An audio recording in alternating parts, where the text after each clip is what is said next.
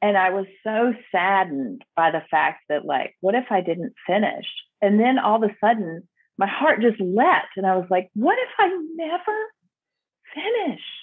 What if this is always what's happening and I'm just living it? Welcome to Task Time Energy, the purpose-filled productivity podcast, where we sometimes talk about time management skills and productivity techniques, but more often we talk a little more philosophically about how we think about time and how we perceive time and ways that we can use the time that we have in a purposeful and fulfilling way. My name's Scott Miller. I'm your host. Thanks for joining us.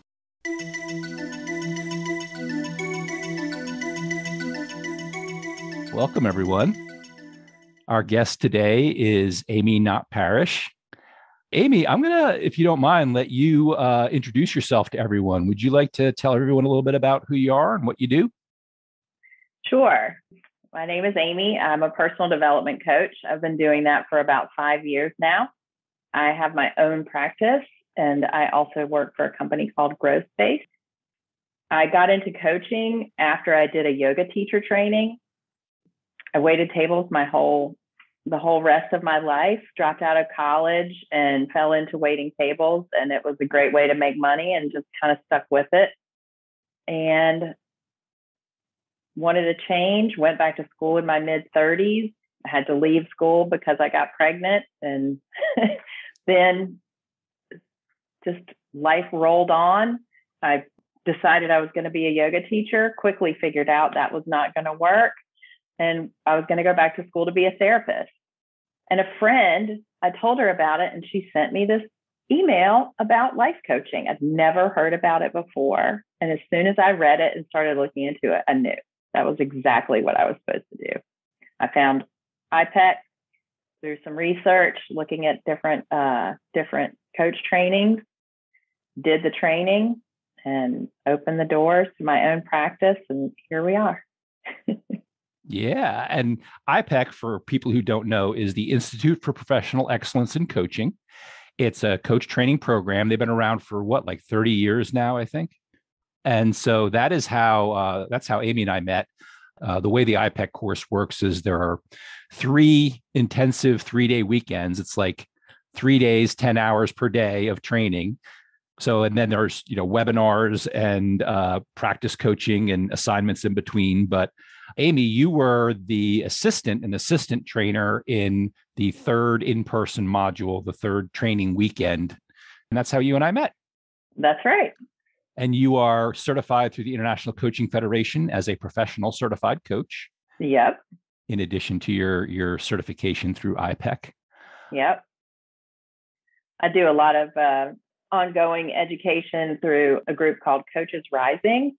Mm-hmm. They do a lot of things with embodiment and somatics and presence and things like that. What is somatics? What does that mean? What is it all about? Somatics is using the intelligence of your body. So a lot of how we direct ourselves is through our thoughts, but your body actually gives you so much information. And if you can get out of the idea that all of your intelligence and directions come from what you're thinking and get into what your body is telling you, it's just a different way of, using your intelligence other than just your thoughts. That makes me think of, just my experiences in sports and, like even windsurfing now is my hobby. When you first start to windsurf, it's all very, you're standing on basically a surfboard holding up a sail, and it's all very shaky and you're trying to keep your balance. And once you learn a few basics and then you just relax and let everything balance itself out, it becomes easier and things just fall into place. And it's funny because there's so much that I've learned through physical things that I've done that are amazing lessons for, how we approach things mentally or intellectually. So it's just when you talk about somatics that way, it reminds me of that. Exactly. Like if you can't think your way into being a good windsurfer. You can't intellectualize windsurfing because your body is picking up What direction is the wind blowing? What does the water look like? How is my center of gravity? Where do I need to pull in? Where do I need to let go? And if you get your brain out of the way and let all of the rest of you take in, I mean, you have all of this information coming in all the time that we just don't pay attention to because we've been taught that intellectual is the best way to move through life. But windsurfing is a perfect example of how you really, once you stop thinking about what kind of windsurfer you are, then you actually are doing it. Yeah. Yeah. Skydiving was the same way. You know, you're when you first learn to skydive, it's all very stiff and you're trying to think about everything that you do. And, you know, you're flopping around like a potato chip. And the more you learn to just relax and make small movements and small adjustments and just kind of lay on the air like it's a big, comfy mattress, then everything becomes much more effortless. And our bodies, because our bodies respond so much faster. I mean, you know, think about it. When you touch something hot, your hand just instinctively jumps away, right? As opposed to having to carefully think your way through something. So it makes so much sense that there's so much there that we can tap into. The best example I have of that is I'm a trail runner. And so I run in the woods and the snakes come out when it gets hot. Mm-hmm. And I can't tell you how many times I have been running and leapt over a copperhead and only realized what I'd done after I'd already done it. And then I'm like, there it is. Yeah. My body picked it up before I did. Yeah. It's just such an incredible feeling to realize this whole system, like everything is taking things in. And my thoughts are just one way of moving through the world. Yeah. Yeah. Definitely something I experienced in skydiving is the idea of, you know, I would do something in the air and then get on the ground and figure out how I did it. Right? Like, wow, how did I do that? That was fun. I've been skydiving twice. So I'm terrified of heights, terrified. And so I decided for my 30th birthday, I was going to go. And I just went and I did it. And I just remember standing, you know, I had somebody on my back, did it tandem. And I just remember like being like, okay, you just do this. Mm-hmm. And I just could not believe how amazing it was when I just was like, there's nothing I can do. I might as well just let go. Right.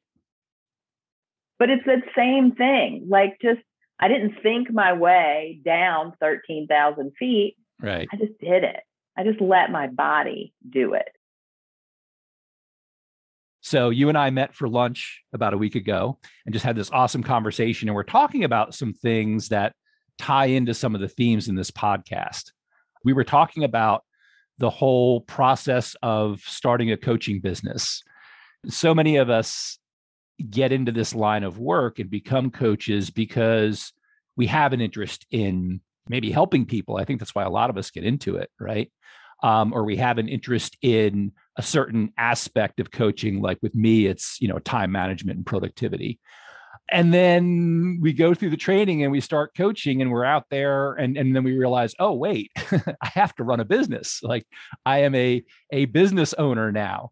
And I just really enjoyed the way that you talked about your approach to that. One of the things that I clearly remember, like from starting, you know, from scratch. I mean, I'd never run a business. I didn't know anything about being, you know, a business owner. I just knew that this was what I wanted to do. And I didn't want to work for somebody else. I really wanted to do these things for myself. And I quickly learned that the way that a business runs, there's so many little pieces of it that are all you. And for me, I wanted to spend my time doing the things that I loved, learning about human development, learning about personal development. And I just relied on my skill and sort of word of mouth. And I didn't I didn't spend a lot of time scurrying. I quickly figured out that there was a lot of busy work that I could be doing. And it just didn't feel like a wise use of my time. Mm-hmm. And I also realized that it's a long game. And as soon as I realized that this business is something I'm building for the rest of my life, it wasn't something that was going to happen in a flash and then I was going to arrive. And it's something that continues, it compounds over and over and over, daily, monthly, yearly. Once I got that long view of this is a fixture in my life, it gave me the freedom to actually like get into it. That it wasn't going to disappear. Like if I didn't do this one thing right, my business was going to be over.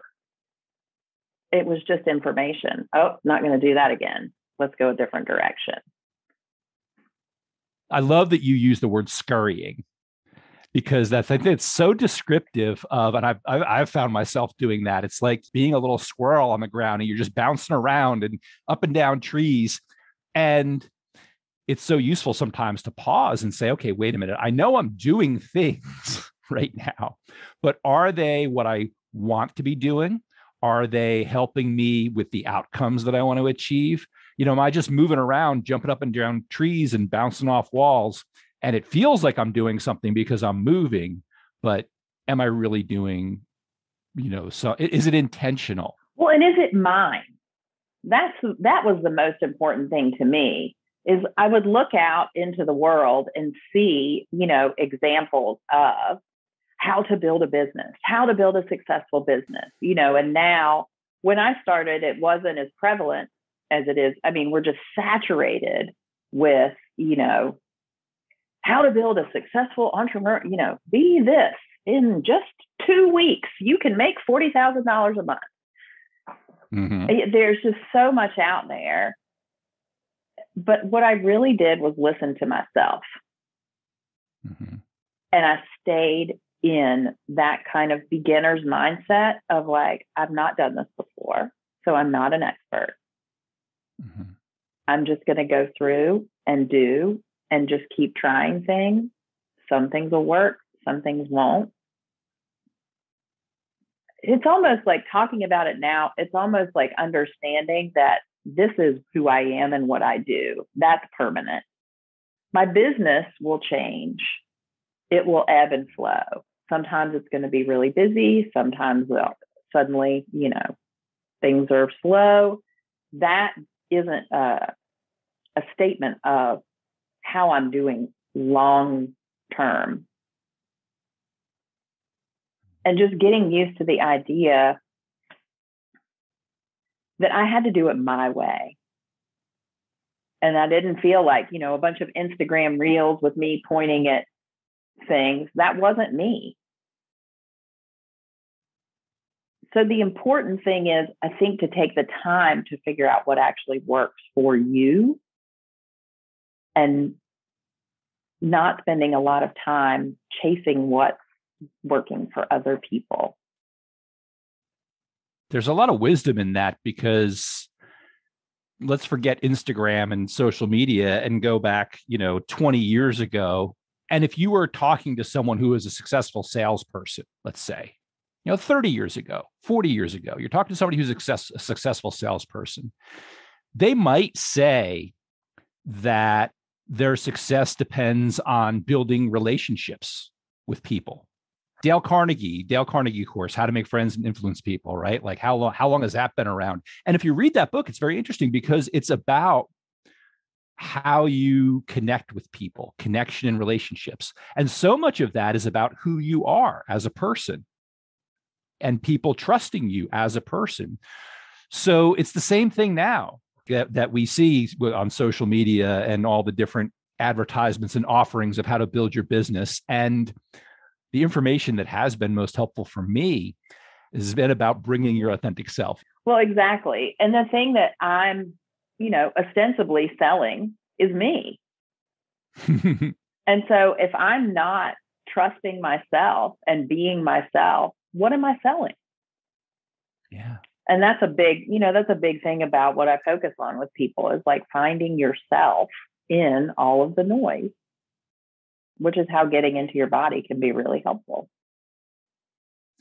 What I hear from conversations with people or, look at posts on social media, and there's, especially with people who are starting their own business or trying to start a career, or students who are starting college and trying to pick their direction in life, their major, field of study, whatever it is. There, so many people had this sense of urgency, and it's okay in some times to have a sense of urgency, to be motivated, but there's almost like a sense of panic and anxiety going along with that it's going to be a disaster if I don't do the right thing now. And when you talk to people who've had different experiences in life, I guess it comes back to that conversation we were having about patience, right? Being patient, trusting yourself, and trusting something bigger than yourself too. Taking steps to move in the direction that we want to move, while also understanding that things are going to develop in a certain way and that we don't necessarily know how things are going to develop, and we don't necessarily control that. The sense of urgency that's kind of built into us from the time that we're like tiny. You're in first grade, second grade, you're learning your multiplication tables. Here's 50 problems, do them in 2 minutes. Go, go, go, go. It completely defeats the idea of critical thinking. When you're working under duress, you've got your blinders on. All you see is ahead of you. When you're working with an expanse of time, you can see the landscape.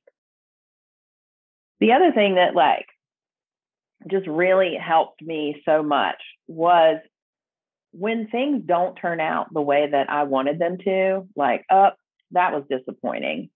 Disappointment for me is not a character judgment. It's information. It's totally neutral. And I think sometimes we get caught in that urgency of trying to make the right decision and do the right thing, forgetting that the wrong, whatever thing is also only information. Yeah. And that just opens up a whole world of choices, decisions from yourself, not from a place of I'm making this out of self-judgment, but I'm making a decision for myself.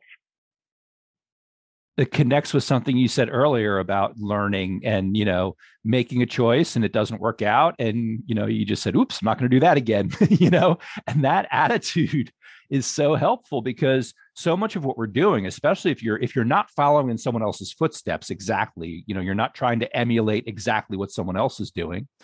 You're doing things your own way. You're bringing your own self to whatever you're doing.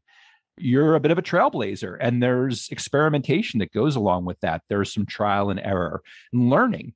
And when we feel like we have to make the right decision right now, it just interferes with that to such a great degree, with the experimenting and the learning that ends up being so valuable and leads to, I don't know, in my personal experience, some of the greatest opportunities I've had have resulted from trying something and having it not be what I had hoped it would be the first time. Yes. It makes me think about what you were when you were talking about windsurfing earlier. Instead of being in control of what you're doing, you're being in charge of it. Mm-hmm. It's a whole different way of looking at it. Mm-hmm. Do you know Simon Sinek? Have you ever heard of him? He talks about something infinite mindset, which is like, there's no right or wrong. You're just trying to stay in the game. And I just love that idea of just like, the whole point isn't to be right or wrong, but just to stay in the game. Well, right. It's interesting when we talk about right or wrong and what we mean by right or wrong, because we attach so much judgment to it. So it's that awareness of the tendency to judge ourselves based on things we do that don't work out the way we expect. And that just gets in the way of being open to opportunities, right? Well, yeah. And it makes me think about how we rush things, and Mm-hmm. so if I'm in the process of trying to figure something out and it doesn't work out, instead of taking the time to look at, okay, well, what happened? Why didn't this work out? It's so much easier to just be like, it's my fault. I suck. That's why it didn't work out. Let's keep going. Yeah. Instead of being able to say, oh, well, that didn't work. What happened? What was my part in it? Okay, what was the other things part, people's part, timing part in it? Oh, okay, that's good information. And then it's just information and it's not making meaning about who you are. Mm-hmm. But it seems very sort of automatic that we just kind of go, oh, well, that didn't work. It was me. I suck. Yeah. I'm the worst. Yeah. And what does that do? Blinders. Yeah. You just go into that hole. So many of the things we do are for the purpose of efficiency, right? Conserving energy. Because we only have so much, so many calories to burn, and like if we go back to let's go back to our caveman days, because that's when so much of our physically and our brains are still hardwired that way. You've only got so much food to eat. You only have so many hours in a day, and there are benefits to doing things efficiently as possible.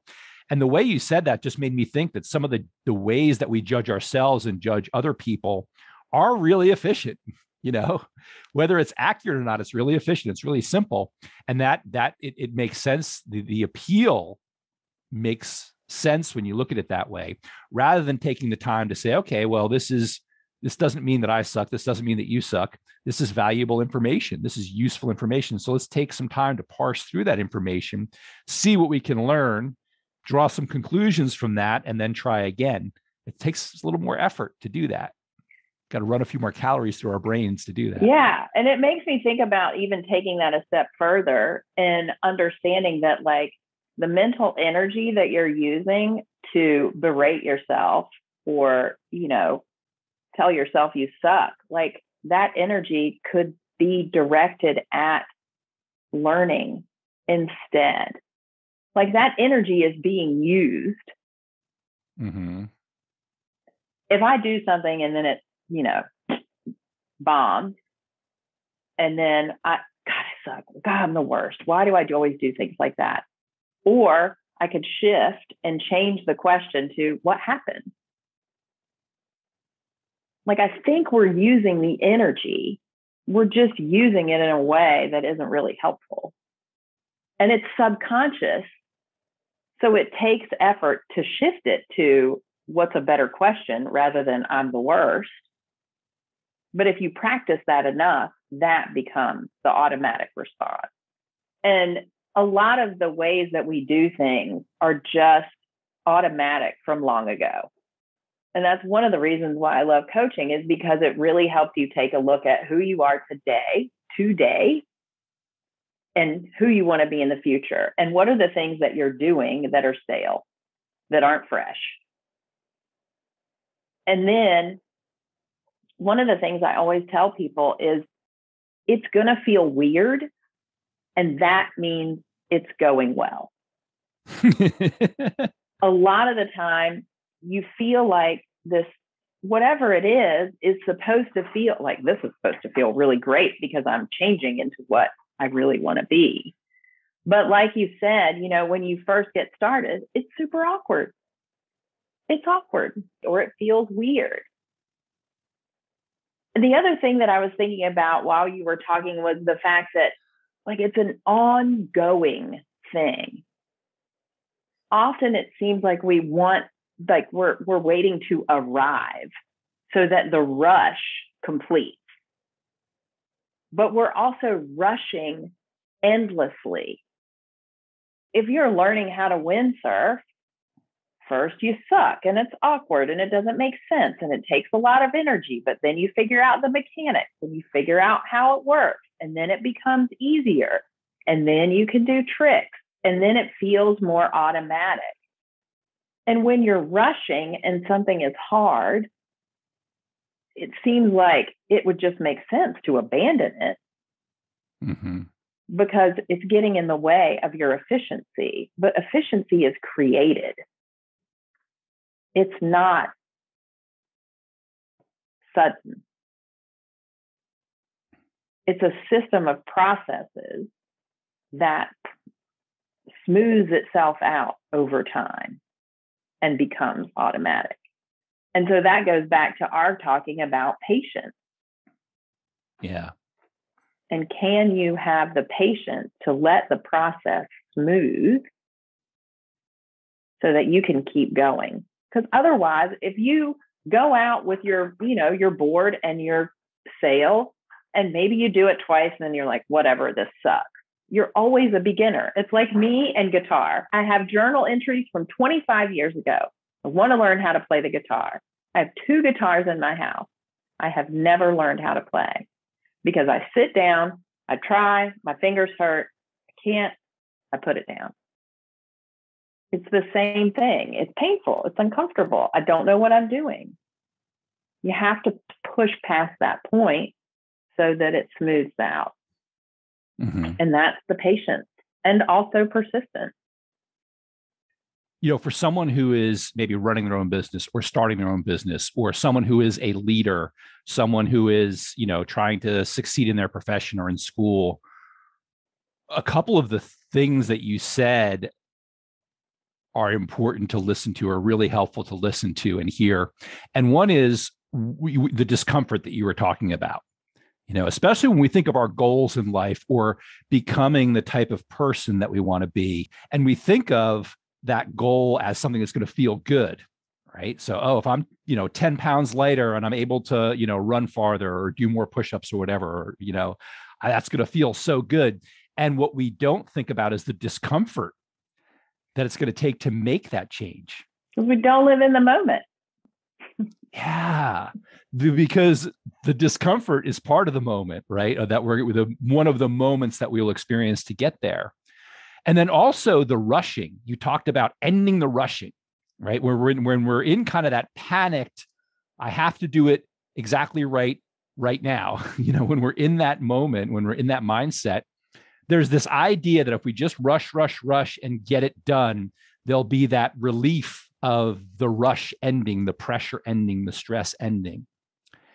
And yet when we get there, when we finish, and maybe we end up, in this place where the pressure isn't there anymore, what do? We go looking for more stress. We go looking for more pressure. We go looking for the next thing to put ourselves under pressure with, right? Yes. I don't know. Does that make sense? Oh my gosh, it makes complete sense. Like, one of the things that happened to me, I quit drinking almost 10 years ago. And I remember maybe like a year and a half into being sober, I was out for a run and I was running. And I started to think, what if I never finish? Like, what if I never finish getting to this place of sobriety, whatever that finish was? And I was so saddened by the fact that, like, what if I didn't finish? And then all of a sudden, my heart just leapt. And I was like, what if I never finish?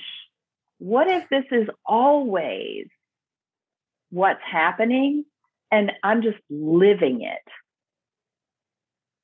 And it was such a relief to not have this like imaginary finish line that just kept moving away from me. It just didn't exist anymore. And there were things that I would accomplish. There were milestones that I would reach. But that was the point. The point wasn't to be done.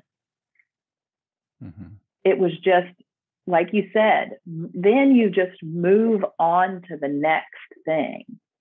But if I'm not grabbing at that finish line, then I'm not rushing the middle, which means that I can feel the discomfort.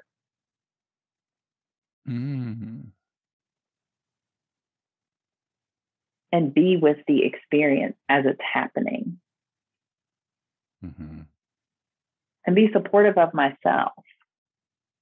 It's kind of like if you're out running a marathon and, they have the tables with the oranges and the water and the gels and all the things that help you run 26 miles. But if you didn't have that there, it would suck. And you have to keep those tables there for yourself as you're going. And then maybe, yes, you finish that race, but you're still a runner or a windsurfer or a skydiver or a person who's trying to accomplish a goal. And if it's not over when you get there, how does that change everything? Yeah. I love these examples you're giving, Amy, because we talk about things like being in the moment. We say things like, it's not the destination, it's the journey. We hear those things and we nod our head and say, yeah, that sounds really great. But it can be very abstract. Well, it's not either or. It's both and. It is the destination and the journey. It's both. You don't have to choose which one. You get to pick both. When I'm running, I can be in the running and I can also be looking forward to being finished. Mm-hmm. But if I pick one or the other, I'm shortchanging the whole experience. Right. And is that where we get lost, that we feel like we have to choose? Because if I think about like setting up my business, if all I'm looking for is like, oh, I just want to be done setting up this business, well, then once I'm done with that, my business is over. Because I'm closing my doors because I'm done with my business. But I want the goal. Keeping goals keeps me going. So to me, it has to be both. It has to be the ability to go back and forth, both the experience and the goal. What you're describing seems like the exact tendency that we have. I mean, I think very, very naturally, many of us are focused on the outcome that we want. And we focus on the goals. But then there's also that shift of being in the moment. And I think there can be a thought around that or some thinking around that or a mindset that, oh, so the goals are bad, right? It's just all about being in the moment. And you don't have to give up on one or the other. It's really embracing the full experience of the moment and the outcome that you want to create. Allows us to really fully live that and fully accomplish that, whether it's it's a task that I'm working on right now, whether it's doing laundry, whether it's starting my business, whether it's, whatever it is, creating a marketing campaign. I mean, there's whatever we're doing, when we embrace the full experience, the outcome that we want and the process of getting there, that's when we're most alive is the word that comes to mind, but also benefiting from the experience too. Well, yeah, because you're a full human. You're a full, having a full experience. You're not having a half of an experience. You're having the whole experience. Well, and it makes me think about what we were saying earlier. Like when you're rushing, you're just in that one part of the experience. But when you can see the whole thing, then you're having a whole experience, which to me kind of creates a fullness of time, like a sense of time being not strained or strung thin like a stretched rubber band, but like that your moments are full. Yeah, it's a great visual, like the idea of thinking about time as this stretched rubber band that's always under tension, always under stress, under pressure, versus something that in each moment is I'm thinking of like a full glass, right? Or like a full jar, something that is full, something that is complete in each moment, right? As we're doing it and at the end.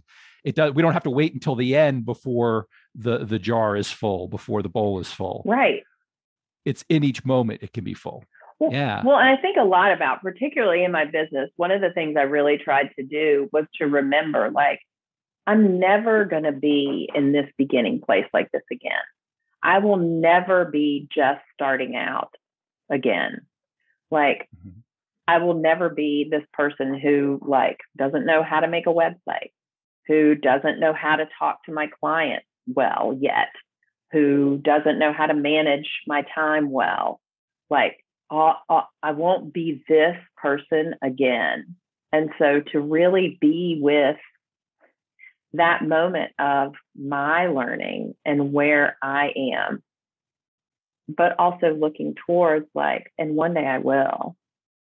Mm-hmm. And I'll look back on these days of like, you know, having a couple people that I work with as my first client and looking back at that time with fondness and appreciation for who I was then, because then it gives you you can see the journey and you see like, oh, I've met goals and I still keep going.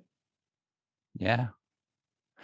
And when we start thinking about it that way, I think there's even another shift we can make from someone who isn't good at making a website or someone who isn't as good at talking to clients as I would like to be. But then we even make the next shift and say, oh, well, I'm just as good at making a website as somebody would be at this point.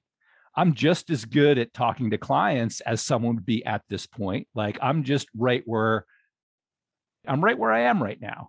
And this is perfect where I am. I want to be respectful of your time. I want to be respectful of our listeners' time. Anything else you want to add or you're thinking about before we wrap it up? I think the thing that if I would give to someone would be the appreciation of who we are ourselves and where we are and to not rush past it. Mm-hmm. Like our sense of urgency comes from within. Mm. And that there's always a few seconds to stop, take a second, get information from your whole being, your whole body, from your body, not just your thoughts. Tara Brach does Dharma talks, and in one of my favorite things that she quotes from someone else who is a mom dying of cancer, and she says, "I don't have time to rush." Mm-hmm. And so I think that's what I would say. It's like, we don't have time to rush. Yeah. We can at times, it's a useful tool. You know, there are times where it's useful to just go as full blast as fast as we can. You know, that can be useful, but it's a tool and not necessarily the right tool for every job. You know, and I love what you said a moment ago. Our sense of urgency comes from within. It is so true. And we tend to point outward. We tend, oh, but my boss needs this by tomorrow, or my clients need this by tomorrow. And those things may be true. Those facts may be true that, you know, the boss has told us to have this done by tomorrow. The client has said they want this by tomorrow. But the urgency that we feel is coming from within us. And it is because we choose to accept those deadlines. You know, we don't always look at it that way, but that's so important. So important to recognize. Yeah. What's your default? Is urgency your default? And if so, is that working for you? I've been asking people a question at the end of every one of these episodes, and I would love to ask you the same question. What is your dream right now? What is my dream right now? Well, a couple things. I really want to keep growing my practice and learning. I'm just delving into, I've been doing somatics, and I'm just delving into language and reading about linguistics and language and how we make words and why we say things the way that we say them. So I think my dream is just to keep learning. I find the human experience entrancing. And I find the ways that people behave so interesting. And so I would continue to build my dream of just helping everyone realize their version of themselves and to live in that version of life. That is my dream. Well, thank you, Amy. Thank you so much for having this conversation today. Oh my God, it was great. I love talking about things like this and how the world works and how we can do it in ways that just give our lives fabric and texture. If you would like to talk with Amy about somatics or language and why we say things the way that we say them, or if you'd like to talk with her about any of the other coaching work that she does, contact her through her website, amyknottparrish.com. That's AMYKNOTTPARRISH.com. amyknottparrish.com. If you've been feeling that sense of urgency that we discussed, and you'd like to use it as a tool instead of feeling overwhelmed by it, or if you would generally like to feel more satisfied with the way that you use your time, I'd love to talk with you about that. You can reach me through my website, scottmillercoaching.com.